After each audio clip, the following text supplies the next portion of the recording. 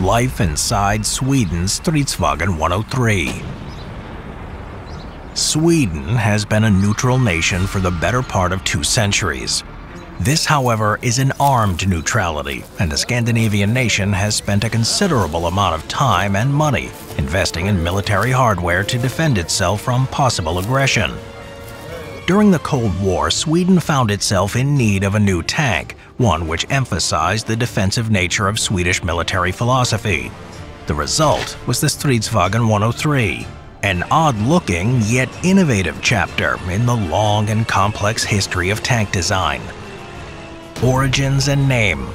Plans for the Stridsvagn 103 began in the mid-1950s when the Swedish military sought a replacement for their primary tank, the British Centurion.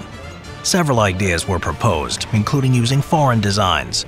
Sven Bheda of the Swedish Arms Administration proposed a domestic design that was called Alternative S or S-Tank. After some modifications, Alternative S was accepted as the Centurion replacement and became the Stridsvagn 103, which went into production in 1965 and saw service with the Swedish military starting in 1967. The name Stridsvagn translates as combat wagon. Dimensions. After studies during the Second World War showed that a majority of tank kills were from hits on the turret, the Stridsvagn did away with that feature, placing the main gun directly into the hull in a fixed position. As a result, the tank has a low silhouette, at only 7 feet, about 2.5 feet lower than the Centurion it replaced. It's also just under 12 feet wide and 29.5 feet long, and weighs in at 46.8 tons. Armament. The Stridsvagn 103 was armed with a Bofors 105mm L74 rifled cannon as the main gun, which fired the same ammunition as the British L7 105mm gun, which has been used on later versions of the Centurion and the German Leopard 1, among others. This was fixed in place pointing forwards, meaning that the entire tank would have to turn to fire on the enemy. Also, because of this, the gun could only fire when the Stridsvagn was stationary, an obvious drawback. This wasn't seen as a major issue, however, as Swedish military doctrine assumed that their forces would almost certainly be outnumbered anyway. And the winner of a tank duel was usually the tank that scored the first hit, making accuracy the primary priority. Though it may seem unconventional, having a main gun in a fixed position was not a new feature, having been used to great effect by the German Jagdpanther, among others. There's some argument that the lack of a turret makes the Stridsvagn 103 a tank hunter or an assault gun, though generally it's classified as a main battle tank. The Stridsvagn 103 also made use of an autoloader, which reduced the need for extra crew members and could carry 50 rounds of ammunition, and had a rate of fire of approximately 1 round every 3 seconds. Once the gun has fired, the empty cartridge casings are automatically ejected out of the back of the vehicle through a portal. In addition to the main gun, there were also 2 KSP 58 7.62mm machine guns, as well as a third that could be mounted on the commander's cupola. If you're fascinated by the Stridsvagn 103 and want to see it up close, head to the Bovington Tank Museum in the UK during this year's Tank Fest. You can also experience it firsthand in today's sponsor, World of Tanks. World of Tanks offers an extensive tank arsenal, ensuring you're spoiled for choice. Whether you prefer tank destroyers, artillery, or light, medium, and heavy tanks, you can play your way. Want to rush in guns blazing? Go ahead. Prefer to ambush opponents with sneaky tactics? Do it. With over 800 tanks, including the Stridsvagn 103, there's always a new way to play and a strategy to master. But it's not just about the tanks. World of Tanks immerses you in massive battles across diverse terrains. Roll out across open fields, climb steep hills, tear across deserts, and pick your battles in urban and industrial zones. Rally your teammates, devise a battle plan, and dominate the competition in over 40 battle arenas. And the best part? It's free to play. Whether you're a novice or a pro, you can jump into World of Tanks and experience the same thrill as 100 million other players. Join a global community of gamers who share your passion for tanks and strategy. So, if you're ready to command your tank and dive into epic battles, check out World of Tanks. Use code 24TANKFEST. Click the link in the description below. First-time players can jump in with the Sherman VC Firefly, get 250,000 credits, 3 days of World of Tanks Premium, the Overlord powered 2D style and 250 gold too. Plus, you get 3 rental tanks for 10 battles each, including the Tiger 131, the Tog 2, and the Ram 2. Watch all your favorite tanks in action through the upcoming TankFest online livestream too. Find the link in the description below. Now on to Armor. The Stridsvagn 103 was protected by sloped frontal armor that measured in at around 4 inches thick. The innovative suspension system could also lower the vehicle up to 5 inches, giving the tank an even lower profile. It could also be equipped with a bulldozer blade to help it dig a scrape into the ground so it could move into a hull-down position to avoid detection from the enemy. This also added to the thickness of the frontal armor.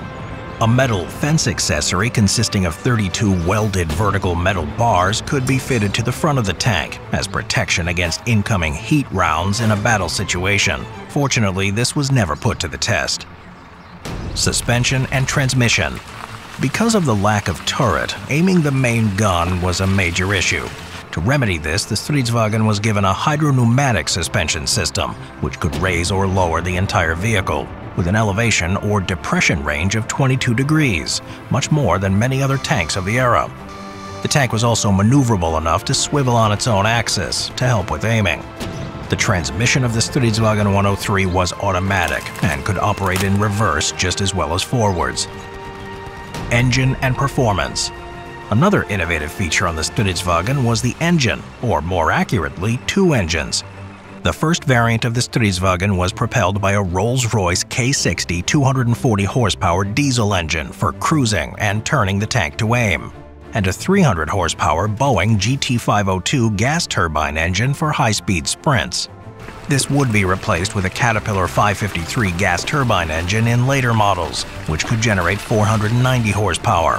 This was the first time a turbine engine would be used in a tank.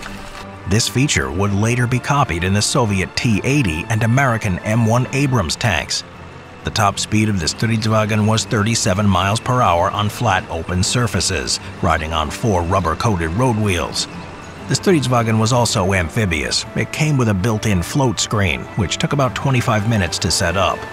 Once in place, the tank could float, albeit at a greatly reduced speed of a bit under 4 miles per hour on the water.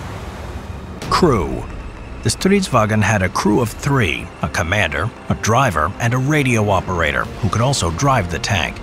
The commander and the driver were seated in the front of the tank, and the commander would pass on firing information to the driver, who would turn the tank, aiming the gun.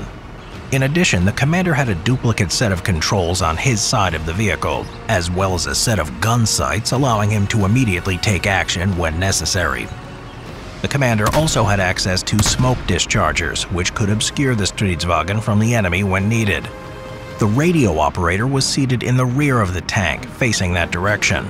He also had a set of driving controls, allowing him to drive the tank in reverse if necessary, keeping the thick frontal armor facing the enemy, even as they withdrew. Original plans for the Stridsvagn only included 2 crew members, though this was increased to 3 to make tasks such as guard duty and field maintenance easier. Production and variants. The Stridsvagn went into production from 1967 to 1971. During that time, 291 vehicles were manufactured. 3 distinct models were made. The first, designated the Stridsvagn 103A, were the initial run of vehicles. The 103B were upgraded with a more powerful Caterpillar engine, and the 103C featured another engine upgrade, as well as an updated fire control system and laser rangefinder. A final version, the 103D, featured another fire control upgrade, night vision, and a few other minor modifications to the suspension and engine. Only one of these models was made, which was a modified C variant, though this never went into production. Service. The Stridsvagn entered service in 1967 with the Swedish military, which was the sole user of the vehicle. Its innovative design gave it a low silhouette, making it difficult to hit in a tank versus tank engagement. This, when combined with operating from an ambush position, made it an ideal choice for engaging enemy armed forces. However, the Stridsvagn 103 never saw combat, so its effectiveness is only theoretical. The primary rationale behind the Stridsvagn 103 was an emphasis on accuracy of the main gun and avoiding return fire. In the 1950s and 60s, most tanks lacked effective gyro stabilizers and had to fire from a stationary position anyway, making a turretless tank a viable option. By the 1970s, however, such stabilizers became more commonplace, allowing tanks to fire accurately while on the move, and the lack of a rotating turret was now a liability rather than an asset. The Stridsvagn 103 remained in service with the Swedish military primarily as a training vehicle until it was retired from service in 1997, replaced with the Stridsvagn 122, a modified version of the German Leopard 2. Today, only the D variant as well as several of the C variants are located at the Swedish Tank Museum and are still in running condition, and several others are found in tank museums around the world. While innovative, the Stridsvagn 103 was ultimately a dead end in tank design, and though it never saw frontline service, it still represents a unique chapter in the ever-evolving story of tank evolution.